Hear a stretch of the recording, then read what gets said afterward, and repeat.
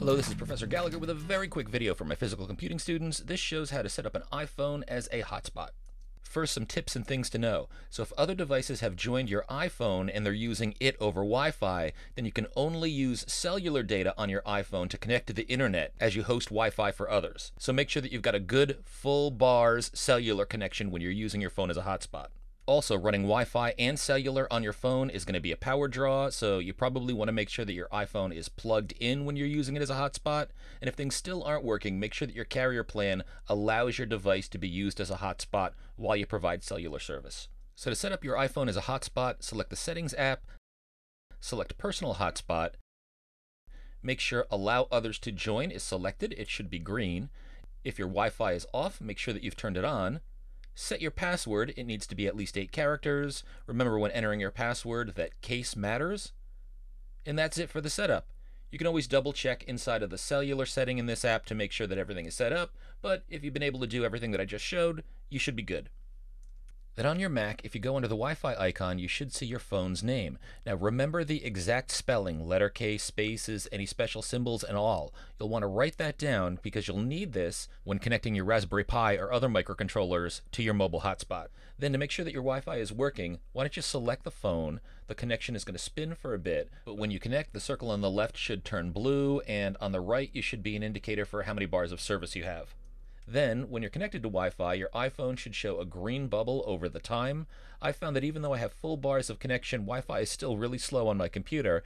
And for some reason, Safari on my Mac doesn't work when I'm connected to my iPhone hotspot, but Chrome on my Mac does. So you might want to open Chrome, visit a web page, make sure all is well, and if it is, there's no reason to keep Wi-Fi connected on your laptop, so you should be able to connect back to whatever standard Wi-Fi works well for you. But at this point, you should have verified that Wi-Fi setup on your phone does work, and you should have the name of your network and your password. Now, if you still have problems, you can try restarting your iPhone and your laptop. Also, under System Preferences, if you go to Networking and then click on Advanced, you might notice that there's an old listing for your iPhone's Wi-Fi network. Now, my iPhone isn't shown in this list, but if you're still having problems and you see your iPhone in here, if you highlight that, then click on the minus to delete it, then click the OK button, then reboot and retry logging in. Hopefully will that work, and if it doesn't work, you might try visiting the Genius Bar at the Apple Store or call Apple Tech Support. But for my students, if you're following along, make sure that you remember your iPhone's Wi-Fi network name. That's going to be the SSID when you hook up with your Raspberry Pi, and also remember your password. Good luck! Now for those who want to go for the full setup of the Raspberry Pi, we're using Raspberry Pi 3A Pluses in my class. Those Pis do have Wi-Fi capabilities, and we'll set that Pi up and hook it to your iPhone hotspot. So everybody in my class has a 32GB micro SD card that does not come with a Pi, so you have to buy that separately. This card will act like our hard drive, so we're going to store the Raspberry Pi operating system on here and any other files that we're going to be using. Slide this card into the slot of your card reader. It only goes in one way, so if it looks crooked, that's the wrong way. Some card readers are spring-loaded, not all of them are. So for mine, it's not until I push in a little bit that the card actually snaps into place. It's okay if yours isn't spring-loaded though, most aren't. Then if you plug your card reader into your computer, you should see that it's mounted on your desktop. Mine says boot because I already have something that's installed on this. I'm going to be erasing that. Yours likely says something like untitled or no name. That's fine. Now I'm going to install the Imager software from the RaspberryPi.com website, but first I'm going to make sure that I turn on my Wi-Fi to my most reliable Wi-Fi, not my iPhone Wi-Fi. Then I'm going to open a browser. I'm going to head over to RaspberryPi.com. I'm going to click on Software, then scroll down to find the Install Raspberry Pi OS using the Pi Imager, and I'm going to download the version that's appropriate for my computer. Then I'm going to minimize my browser. I'm going to double-click the DMG file that I downloaded. At least this is how it works on the Mac. On Windows, do whatever you need to do to install this software, and then run the application that you've just installed, and this is what you should see. So click the Choose OS button. This box will pop up, and click the top selection, which should be Raspberry Pi OS 32-bit. Then click Choose Storage. It'll identify any storage devices that are plugged into your computer. Make sure you select the right ones. So I'm going to select the generic mass storage, the one that's about 32 gig. That's my SD card. I do not want to format over my 2TB drive where I store all my videos. That would be bad. Then click Write. I'm getting a warning that I'm going to overwrite everything that exists on the volume that I just selected. I'm going to click Yes. You might have to type in your computer's password just to verify that this is okay to do. It'll take a few minutes to go ahead and write all of this, then it'll take another minute or more to verify everything. But when you're done, your SD card should now have the Raspberry Pi operating system on it, and your micro SD card will be unmounted from your computer. So even though you might have it plugged in, it's not accessible by your computer. Now, I'm going to quit the Raspberry Pi Imager program, and you can also throw away the Raspberry Pi Imager that's mounted on your desktop, as well as the Imager DMG file. You don't need those anymore. And then I'm going to unplug the micro SD card that's connected to my computer and then plug it back in again. That should mount the boot volume on your computer, and that's the Raspberry Pi operating system. Now, my students are setting this up as part of a Pi cabinet build, which lights up when it's time to take prescription medications, so they're following along instructions at gallagher.com/pi-cabinet. Now, we can skip most of this and jump down to the section that says step-by-step instructions, and here's where I've got information on connecting to a network. So we want to click on the link that says Raspberry Pi configured and running on your local Wi-Fi network. And this brings us to a page that has step-by-step instructions that we can copy and paste to get things set up. So we can actually scroll down. We've done a bunch of this stuff. There's some alternate information in here for people that might have struggled, but we want to be in step 3, which is add a blank line named SSH to your boot directory. Now, for Mac users, we're going to use the terminal program to get this to work. I'm going to type Command Spacebar to open up Spotlight, and then just type in the word terminal, which is the name of the application I want to run. Press return. It finds terminal on my Mac and runs it. I'll press Command plus sign a few times to increase the font size in terminal. Windows users, you're on your own to find out a terminal program that you should be using. I know many Windows users use a free program called Putty, P-U-T-T-Y, so you might want to investigate that. My students also have a Slack channel, so if you find out and you're a Windows user, share on Slack so you can help out your classmates. But once the terminal is running and my micro SD card is mounted on my computer as boot, I can return to the browser, and I want to copy this line that's in gray, touch volumes boot SSH. So copy that, then paste it into terminal at the prompt, and then press return. And this creates a file named SSH, which needs to be on my Pi so that I can connect to it remotely over Wi-Fi using a terminal program.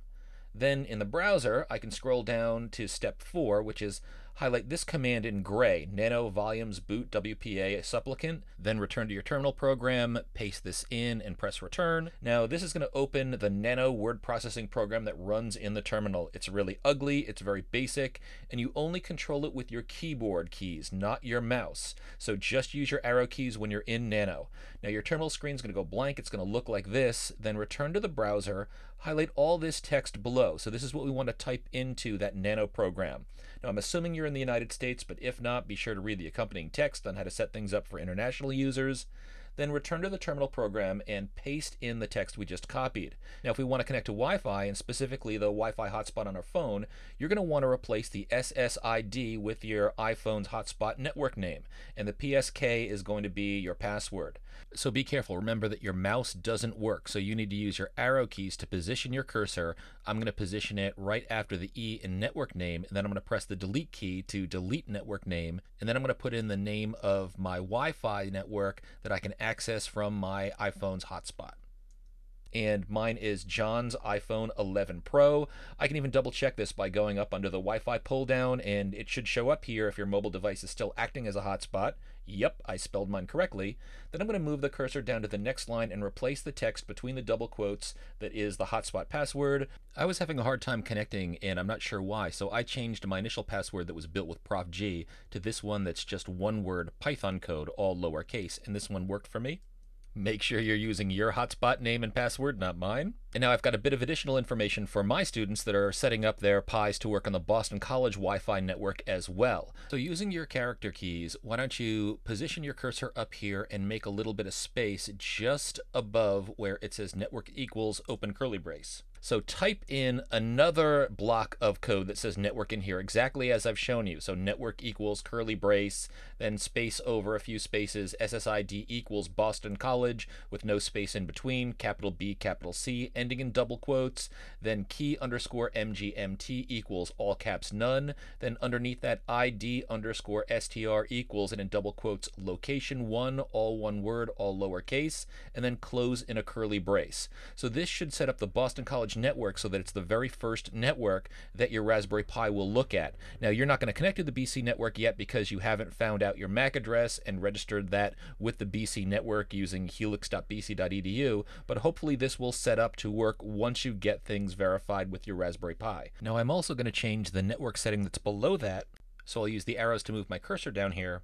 and I'm going to add a line after the password for my hotspot network, and I'm going to type in ID_str equals, and this is going to say location 2, all one word, all lowercase. Make sure you close in double quotes, and hopefully what this is going to do is it's going to look for your hotspot network as its second choice if it can't connect to the Boston College network. So for my students, if your file looks like this one, but you've got your Wi-Fi hotspot name and your Wi-Fi password in there, then hold down the control key, type X. You'll get a message that asks you if you want to save this. Type Y to save, then press return to confirm the file name. You'll be returned to the prompt, and this looks good. Now the next thing we need to do is quit the terminal program and eject our micro SD card and put that in our Raspberry Pi. I'm going to quit my terminal program, minimize my browser. I'm going to right click on my boot volume and I'm going to select eject. It might take a few seconds for this to actually eject, but once the boot volume goes away, then you can eject your micro SD card from your card reader and plug that into your Raspberry Pi. So I've ejected my micro SD card. If you flip your Pi over, this is the slot where the SD card goes,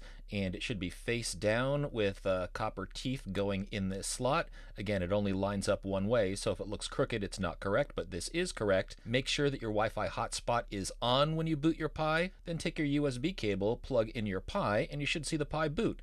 These lights will flash, and in about 30 seconds, hopefully, your Pi will connect to your Wi-Fi network and you're ready to connect in via terminal. So now this is going to be very important. Make sure that your Wi-Fi hotspot is turned on. So you want your computer to be connected to your Wi-Fi hotspot as well as your Pi.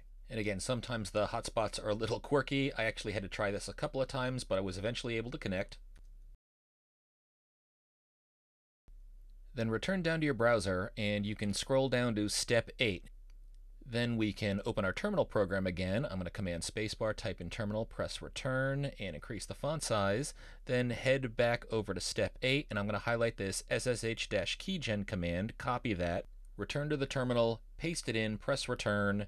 Your results might look very different from mine, but hopefully you're back at the prompt again. Then you can return to step 9 and highlight this line that says SSH pi@raspberrypi.local. So this is the command you type into a terminal to log into your Raspberry Pi. Now the user account that we're going to be using is named Pi, and your Pi is currently called raspberrypi.local, but you'll eventually change that to a name which is unique to you. And we'll notice that the password down here is raspberry.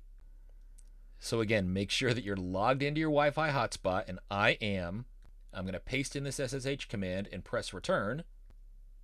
There's a chance you might get some messages about security. You can just go ahead and ignore those and say yes to any prompts that you see. Then when you're asked for the Raspberry Pi's password, that is in all lowercase raspberry. Make sure you spell that properly. Press return. And if you get this far, you have successfully logged into your Raspberry Pi computer that's connected to your Wi-Fi hotspot. Congratulations! Now my students are eventually going to want to go through the steps that follow after step 10, where you're going to change your password, change your Raspberry Pi's host name, and you can do those steps on your own. But first what I want to show you is how you can find your MAC address. So my students are going to need that when they go to helix.bc.edu and set up their Raspberry Pi so that it can access the Boston College network. And the way that we find the MAC address is we type in ifconfig, one word, all lowercase at the prompt, and then press return. Now the output that you're going to get is going to look really weird, but the MAC address that you want to look for is this one that's underneath global where it says ether. Mine is highlighted here, so you want to highlight yours, copy it, and save that to a separate file. You can write it down if you want to, but you're going to need to enter this exactly as you see it here when you register your device under helix.bc.edu for the Boston College network. So the MAC addresses are unique to each individual Raspberry Pi device. They're hardwired in the factory. They're set up at the time of manufacture. So at this point, you've gone through everything you need to do to continue to set things up on your own. You probably want to go through and continue on step 10 so you can change the host name, change your password, reboot your Pi, but also go to helix.bc.edu and register your Pi with the BC network, and hopefully you'll be able to log in there as well. If not, you can use your personal Wi-Fi network that's attached to your mobile phone, and you should be able to continue to work through this assignment. Good luck!